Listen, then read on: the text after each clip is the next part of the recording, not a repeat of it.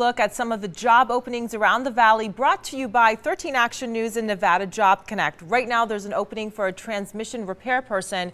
You need at least a year of auto repair experience. Pay starts with $17 an hour. There's also an opening for a part-time car detailer. Pay is $9 an hour plus tips. And finally, there's an opening for a certified nursing assistant, and the pay there depends on your experience.